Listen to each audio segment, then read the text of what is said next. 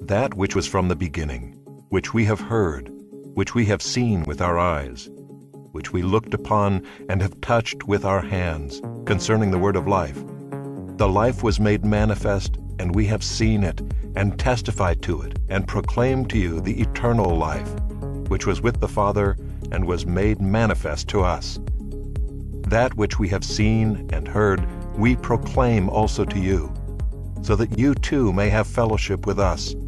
And indeed our fellowship is with the Father and with his Son, Jesus Christ. And we are writing these things so that our joy may be complete. This is the message we have heard from him and proclaimed to you, that God is light, and in him is no darkness at all. If we say we have fellowship with him while we walk in darkness, we lie and do not practice the truth. But if we walk in the light as he is in the light, we have fellowship with one another, and the blood of Jesus his Son cleanses us from all sin.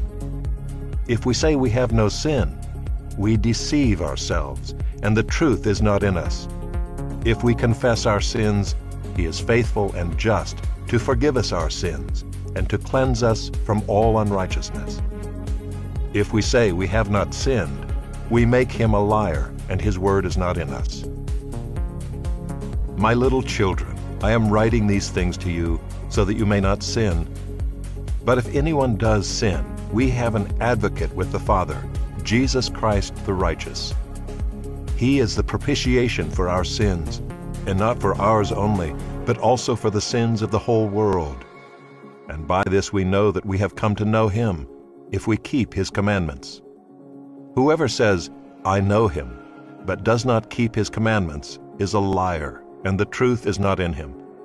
But whoever keeps his word, in him truly the love of God is perfected.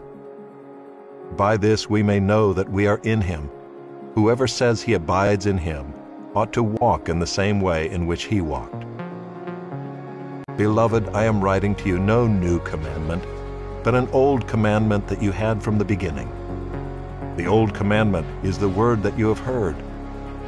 At the same time, it is a new commandment that I am writing to you, which is true in him and in you, because the darkness is passing away and the true light is already shining.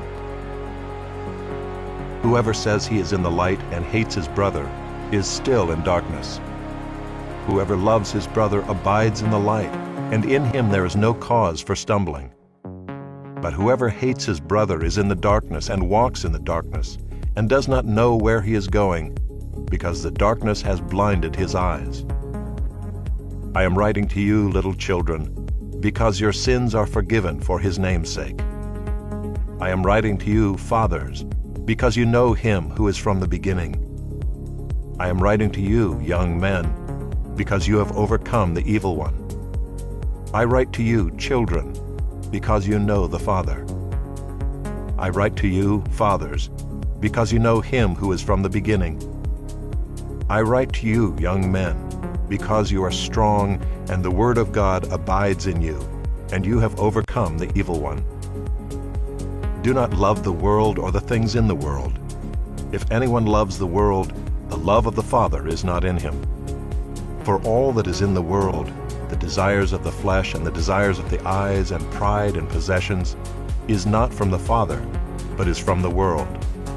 And the world is passing away along with its desires, but whoever does the will of God abides forever. Children, it is the last hour, and as you have heard that Antichrist is coming, so now many Antichrists have come. Therefore we know that it is the last hour. They went out from us, but they were not of us. For if they had been of us, they would have continued with us. But they went out that it might become plain that they all are not of us. But you have been anointed by the Holy One, and you all have knowledge. I write to you not because you do not know the truth, but because you know it, and because no lie is of the truth. Who is the liar but he who denies that Jesus is the Christ?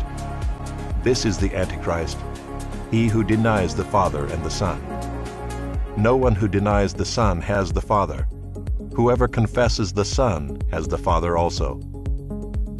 Let what you heard from the beginning abide in you. If what you heard from the beginning abides in you, then you too will abide in the Son and in the Father.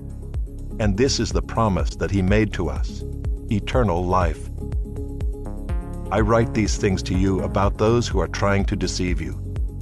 But the anointing that you received from Him abides in you, and you have no need that anyone should teach you.